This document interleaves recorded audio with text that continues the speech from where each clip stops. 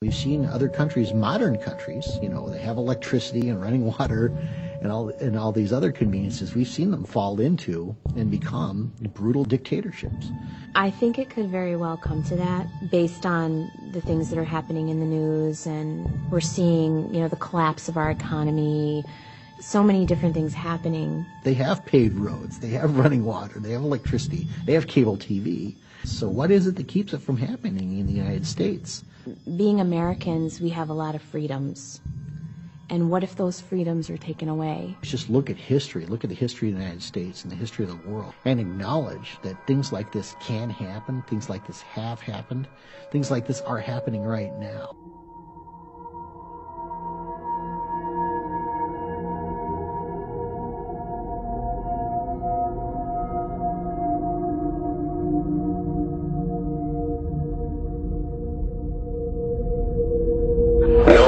What your purpose is, you must leave. If you do not disperse, you may be arrested and or subject to other police action. The use of riot control agents and or less lethal munitions, which could cause risk of injury to those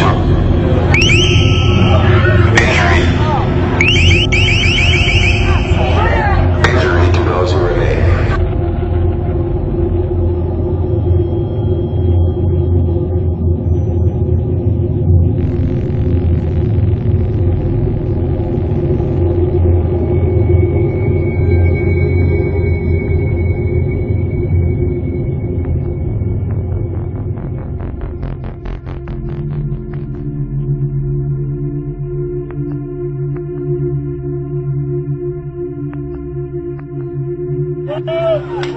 Protesters in Anaheim, California clashed with police for a fourth day following two fatal shootings by police of suspected gang members, one on Saturday, one Sunday. I'm not trying to justify what happened. I'm just trying to find justice. One of the dead men, 25-year-old Manuel Diaz, was apparently unarmed. If we don't use our voices and we don't let these people hear our voice, nothing will be changed. He was down and they shot him the second time. The people were supposed to be protecting us. The cops are the ones doing this.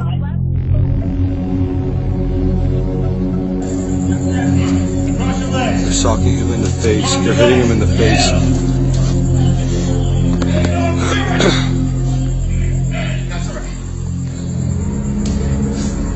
They're still hitting him. They're hitting him in the face. Look, they're socking him in the face.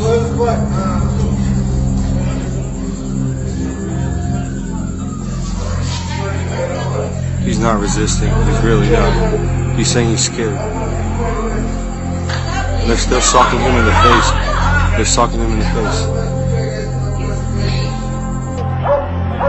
Tuesday night, protests turned violent after a crowd of up to 1,000 people were denied entry to a packed city council meeting.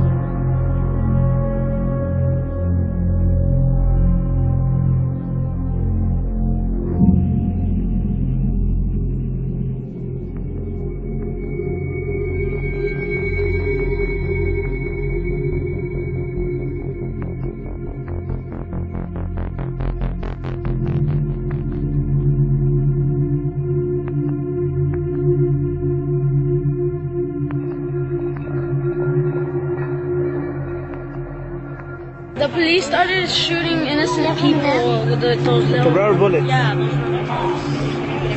They were shooting people and arresting innocent people just for protecting other people, and they have no idea what they're doing. So was there a lot of kids during that time? Yeah. And did you see like babies around too? So why would like two babies. Two babies? Yeah. Did any other children get hit with rubber bullets? A 5-year-old girl got hit in the eye. And a boy in the feet. They didn't even told them to stop doing what they just shot him right here, right here, right in his head, in the head. No, his head, his back. The sensing his back. No, right here. His back. He shot him in the head. Okay. Are you all right? Yeah. You have an unarmed civilian running away that's an alleged gang member that they say is alleged, and they shoot and kill this guy. He's dead. Police officers are shooting women and children and letting their dogs out on him. Where's Obama now? What if your son was Manuel Diaz? What if he was murdered by Anaheim police?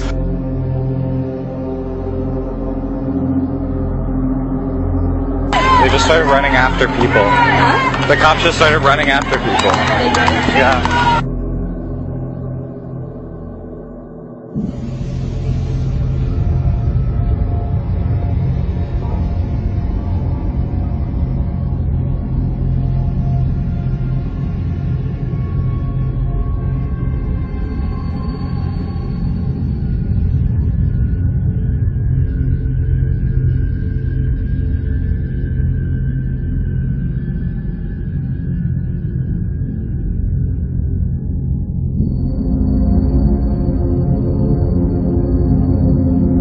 Why do you wear that mask?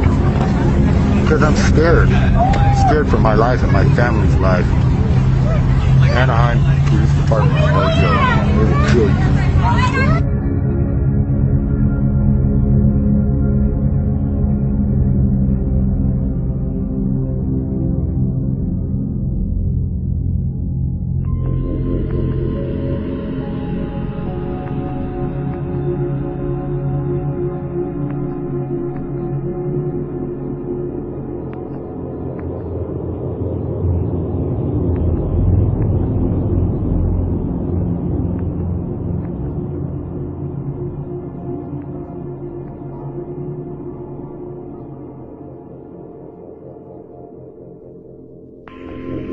Now we're seeing a complete totalitarian takeover of the United States of America. And we've been talking about this for years now. This is the police state.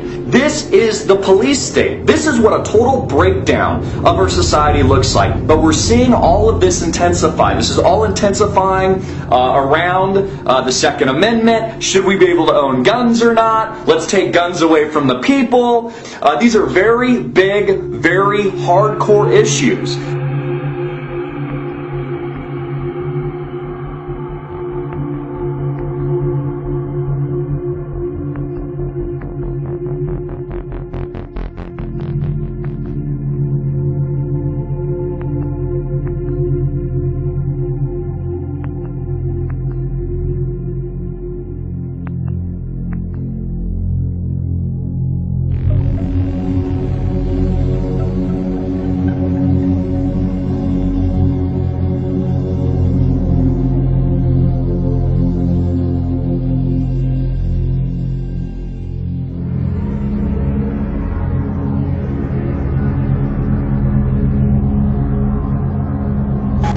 The bike was being thrown to the ground.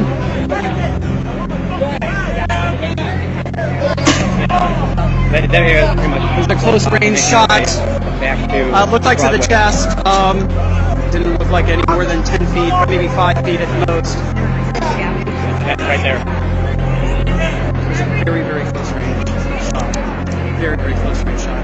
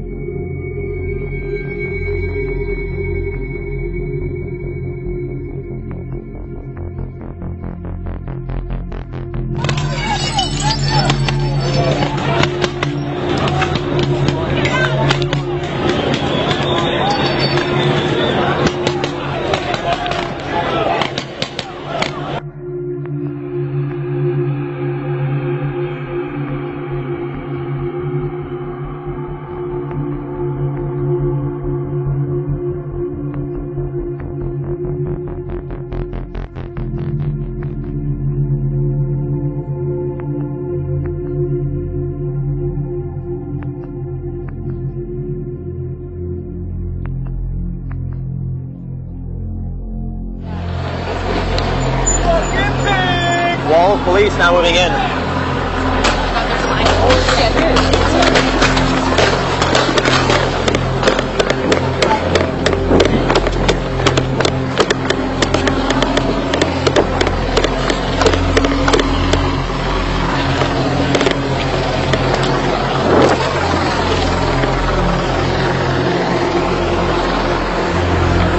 And that's the first time I've been fired at.